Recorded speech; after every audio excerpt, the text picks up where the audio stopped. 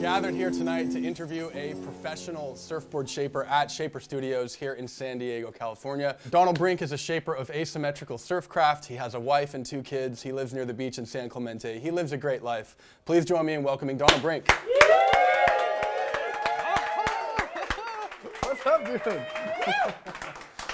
Lots and lots to talk about tonight. If I'm not mistaken, your first experience in America was actually touring up and down the East Coast with a Christian rock band. Absolutely. But I was building surfboards on the side and earning a spot to learn back in Cape Town, South Africa.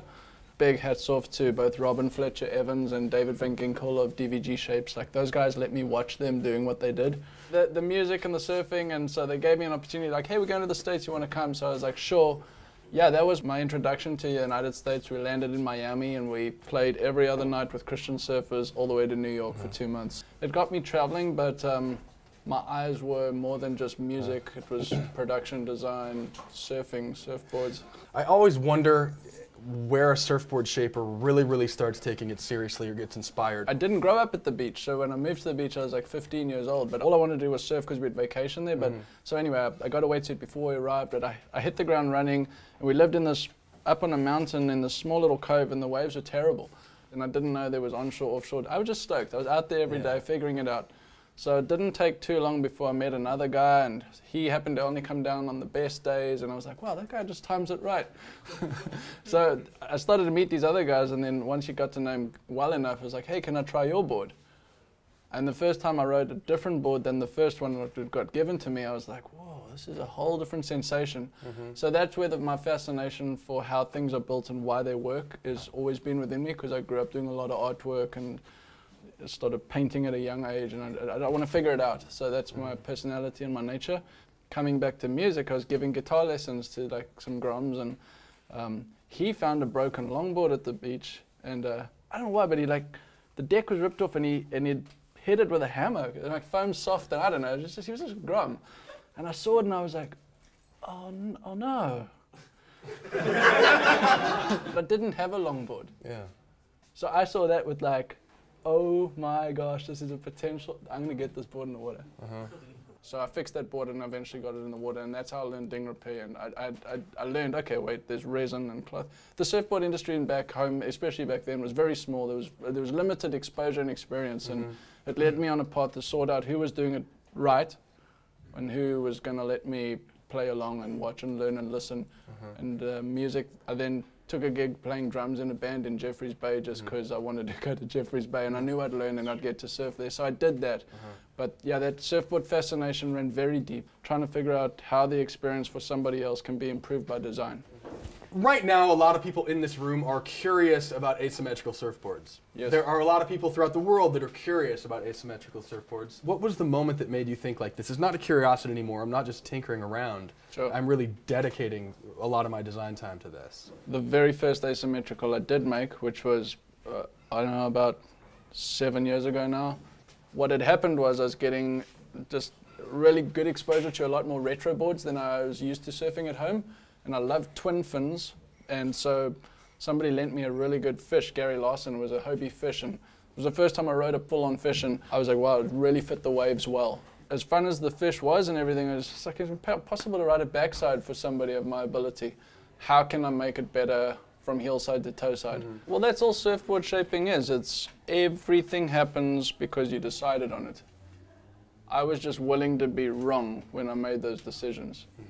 But there were enough of those right in the beginning to go, hey, hey, hang on a minute, and it opened up a pathway forward. You're part of a really interesting thing in surfing. You have a relationship with a clothing and wetsuit brand called Vissla, which doesn't just sponsor professional surfers, they actually sponsor shapers like yourself. Yes. What was that like when you got that first call? I was shaping, and I shape with headphones on, just cut the noise out, you know, but the phone rings through. And I was on the phone going, sheesh, all this investment of time and commitment, it might be appreciated, but more than anything I was excited not because of getting a sticker on my board. It was more like, hey, I might be able to keep doing what I'm doing because somebody appreciates it.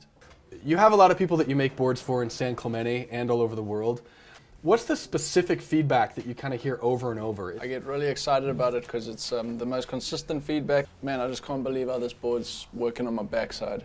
Now, what I've taken away from that is I changed the board because of the way your feet are sitting and on your heel rail toe. So I don't think the boards feel bad on the toe side. It's just they're so refreshing on the heels. So yes, there's a quicker response, but there's also a promoted forgiveness. I often design a board around somebody's reference, and I don't copy the board, but if we talk about what's frustrating on that board when you ride it, then we can design around. Now that board then came back with feedback where I was like, wow, this board's great, we designed it against the experience from that, but you've got an improved response on your backhand. Oh, that's the jazz. When you go to create a new asymmetrical board for anyone who orders one, what is the first thing you look at? What's the second? What's the third? Everything needs to work cohesively. If I was put in a margin saying, okay, we're only letting you change one thing, I would probably only move a fin.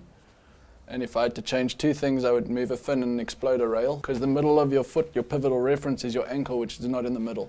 So for this would be for a regular footed surfer, and their toe would be on this side of the deck, and their heel would be over here? Absolutely. So it's not over your ankle, it's closer toward your ankle. Yeah, layman's terms, I'd make it bigger, the heel side rail, because I want the board to sink later because you're heavier. You can keep adding weight on your heels, but you can't take it away because you don't have feet behind you. So your pivotal reference is muted. But instead of saying we're going to put a bigger rail on, you move the apex up.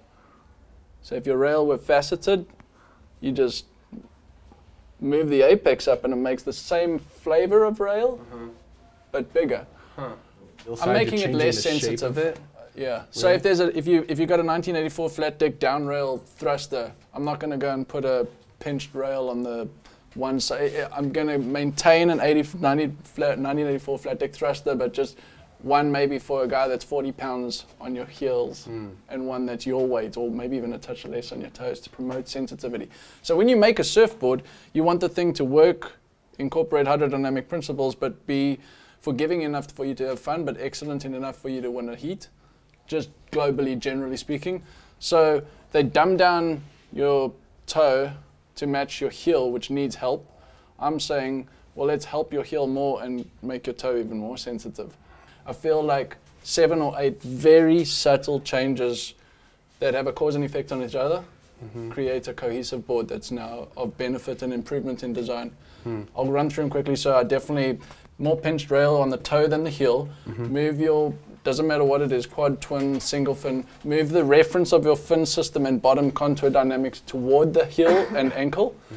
People always say it's the longer rail on the toe or the shorter rail on the heel. I wouldn't say I made this one longer, I just definitely made this one shorter. No, that's important. That is important. Yeah, so if your 5'10" dumpster diver we were talking about earlier is your favorite, I'm not going to now give you a 5'11". Yeah. I'll just maintain that at 5'10" because I don't want to make the toe side feel weird because we love it. That's our easiest suit.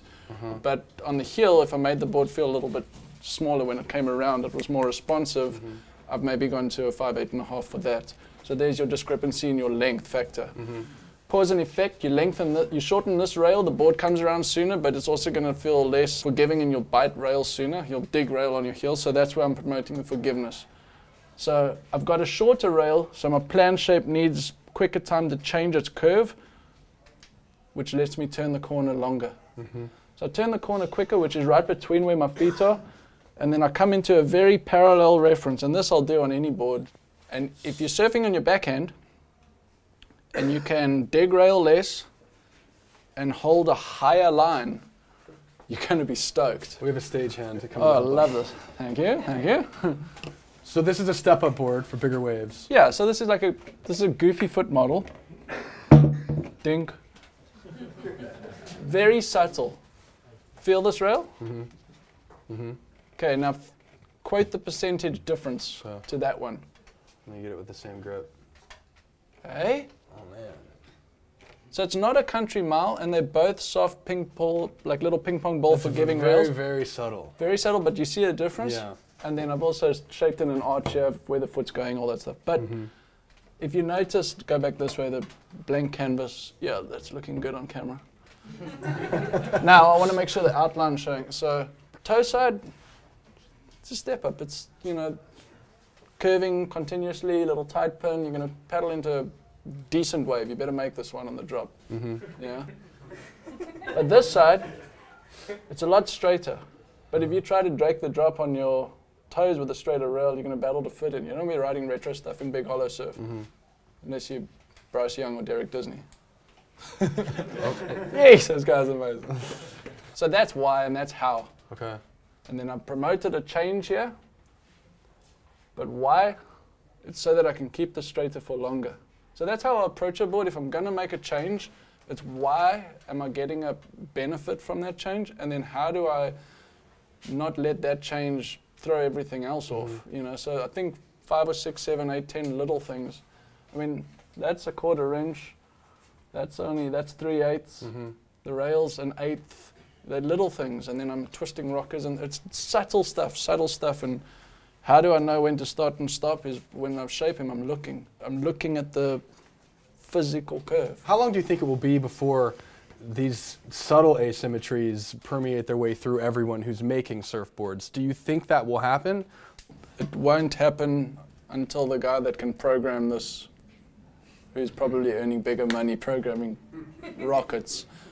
There's a lot going in, but if a company does do it, and it's going to come, I don't know that they're going to be doing the things I'm doing. Because the twisted rocker and the changing on the rail, that's all fine, but how do you... Okay, this is a 6'2½"?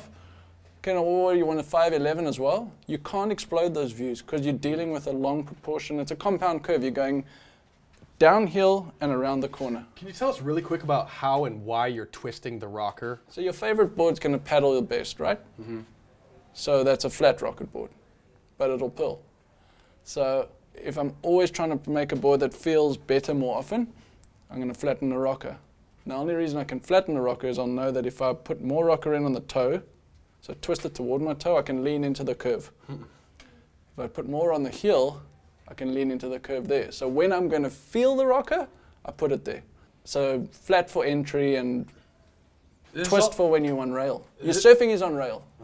Are you on your toe rail or your heel rail? You can't be on both of them at the same time, so that's how and why I can be brave when I'm making these decisions. Boards that have a cohesive flow to them, the elements that aren't fighting each other, those are the magic ones. That's what I want to make.